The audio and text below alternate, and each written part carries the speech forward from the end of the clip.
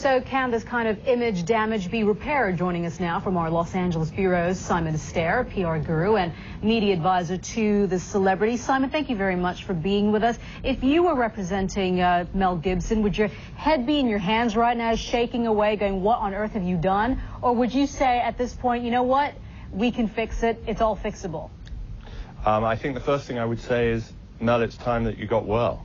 I mean, he's in trouble. He obviously has a problem with alcohol, and he's got other problems as well. And I think fundamentally when you find yourself in this situation, you have to look within, and that's what Mel Gibson has to do. In terms of his reputation, though, in a place like Hollywood where scandals, you know, they pop up every once in a while, I shouldn't say every once in a while, almost every other week, is there a sense that his reputation is not as tarnished as one would think, that he could come out of this and still be okay? Well, in the business, Mel Gibson, you know, he can make whatever he likes. He's made a fortune, and he can dictate, so he's not really asking other people to make movies for him anymore. And I was at the baseball yesterday, and a picture of Mel Gibson appeared on the large screen, and there's 50,000 people there, and it was on the large screen for 10-15 seconds, long enough for a reaction from the crowd, and there was no reaction from the crowd. So that told the story in itself. Yeah, but really, I mean, I was expecting people to boo or do something. They didn't. They simply didn't. And also keeping silent, there are lots of Hollywood bigwigs, you know, studio owners, producers, Spielberg, Jeffrey Katzenberg, Ron Meyer, Brad Gray. These are all big names in Hollywood when it comes to those who actually make the decisions. And they haven't said a word at all. Is that surprising to you as well? I don't think it's particularly surprising, no. I mean, what he said, or what he's reportedly said, was anti-Semitic. And obviously what he said was unpleasant.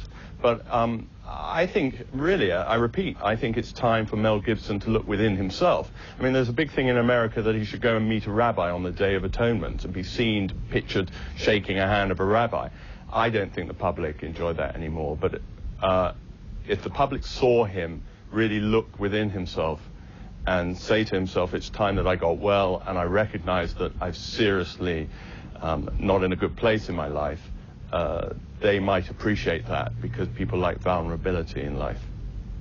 Does the fact that he has, well, okay, there are two things here. He's done this before when it comes to upsetting another minority group, when it comes to the gay community, and he's also appealed to them to help him in his recovery. So he's done this again. But the fact that he is a big-time star, a director, a producer, and that he is up on that higher level, that he can somehow ride this wave and not be as affected as someone who is probably not as powerful as he is. Well, business-wise, I don't think it's going to affect him. He's got a movie coming out at Christmas. I'm sure it's going to do very well. A few people might say, I don't want to go and see it because of what he reportedly said, but generally, you watch. It will be a successful film. As I say, that's one aspect. So business-wise, he will not be affected by this. But within himself, and not part of this media game, how to deal with it, how to get well, he has to start that journey. And that journey, if it's seen by the public that he's taking, his reputation will remain intact. All right, Simon Astaire, we thank you so much for your time. Thank you. Up next on CNN Today, we'll take a look at